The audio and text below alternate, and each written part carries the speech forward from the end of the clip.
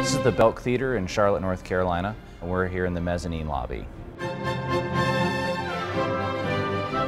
This space is a lobby space, but the theater itself is a performance venue that we use for symphony, opera, dance, Broadway, comedy, music acts. The building opened in 1992, and we really hadn't had the opportunity to sort of refresh the look any at all, and wanted to give patrons a more updated experience. When we were looking at the video displays that were in the lobby, noticing they were a little bit dated, and decided to go ahead and do a refresh on those as well. Prior to this project, we hadn't used any LG products. We went solely based on specifications, appearance, and price.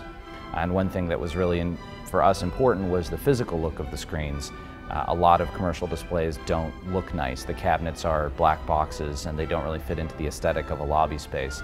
The fact that the displays were nice looking and had good quality audio output, as well as having all of the features that we needed, was really important for us. We bought them sight unseen. We knew we needed them to be visible from a wide angle so that patrons can see them no matter where they are in the lobby. We knew we needed high brightness and consistent field of brightness on the display. We knew that they had to be able to be controlled with RS-232 control commands, and we knew that they had to have a QAM tuner in them so they could pick up the modulated HD video.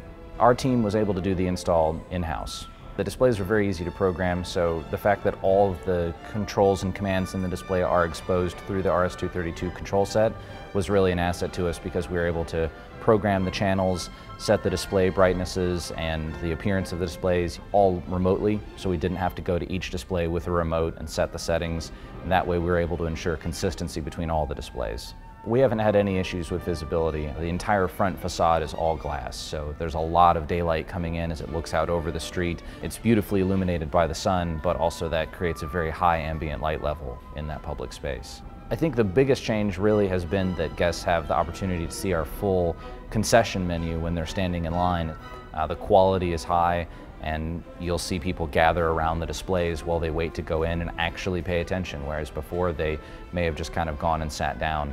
We have a camera that's inside the theater, and it shows a feed of the stage. So when patrons are in the lobby, they're not disconnected from the show. They're actually able to see a live HD feed from the stage and hear the show so that they don't miss anything.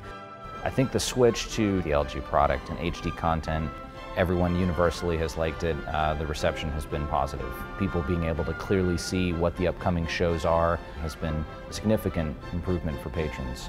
As we've done other projects, we've used these same displays. We were able actually to do more displays than we had planned on because the displays were so cost effective. Being able to use these displays really saved a lot of money and was able to allow us to add more displays than we had originally planned on.